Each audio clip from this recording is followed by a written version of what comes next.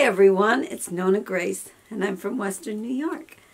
Today was a chilly day, but it was a good day. It ended up a good day. I gotta adjust my glasses. They're kinda can't see what I want to see. I'm going to do my thankful challenge first. And the thankful challenge, I was challenged by Mark the Arkansaw woodcutter, and the thankful challenge was started by Kimber, Ketolife, and Simple Life Reclaimed. And I'm tagging Pamela's Adoring Crochet. Pamela, you're tagged. And what am I thankful for? Let's get into that. Every time I come up here, I'm thinking, what am I thankful for? Oh, you know what I'm thankful for today? That I didn't lose my chicken to a hawk. That was something today. I was in the kitchen and Paige was in the living room. I had the kids again today. And so Paige was in the computer room, and she heard this commotion, terrible commotion, and she looked out and she goes, Nonna, I think a hawk has a chicken, because the chickens all ran. And so I went out, and as soon as I opened the door, the hawk took flight. And yes, it did have a chicken, and the chicken it had was Rosie. But Rosie was fine. And Silver was under the tree. All of the rest of them had made it to the chicken house, but not those two. So I went outside, and I'm looking around, and I'm looking to see how she's doing, and she was doing fine. There was not even a feather on the ground. So I had gotten there just in time. And I hung around outside for a little bit because I could see the hawk. It was in the tree still, and then it flew from that tree to another tree, and then it flew away. And Pretty Boy was in the chicken run with all the rest of the chickens, protecting them. And the other two, when I went in the house, they came up, and boy, Rosie ran really fast. I would run too. And Silver kind of went a little fast, but not real fast. And then later I gave them their chicken scratch, and they all came out to get it, but I threw it into the chicken run. I'd rather they were in the chicken run having the chicken scratch. I didn't want them outside.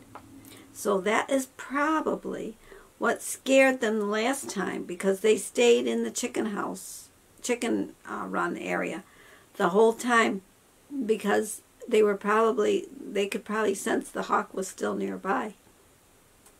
I had Mr. Brown outside, but of course he's underneath his protective cage thing that I put up for him. He was out there for quite a while, and he enjoyed his day. And he came in. I brought him in after a little while, and then I brought him back out. I let him out twice so that he could scratch around and do whatever he wants to do in the dirt and eat the green leaves off the pepper plants. The peppers plants are looking like they're really, I picked all the peppers off, so there's nothing left but plants. And so that's my day. That was my day. It was a good day with the kids. They did their homework. They had the Zoom classes are much more like what I thought Zoom classes should have been, where they are actually doing the 45-minute Zoom class rather than just an email and telling them what they need to do. This has been much better this time around. At least they're getting their classes. So Paige has at least 3 hours worth of Zoom classes. And Kyle, he only had a little bit in the morning, and then the rest of it was just basic.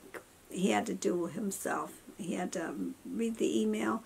And you know, the darn little fella, because yesterday he had deleted some emails, and so I went in there and I looked to see what he had thrown into trash, and I found what I was looking for. Well, today he did the same thing, only this time he deleted his trash.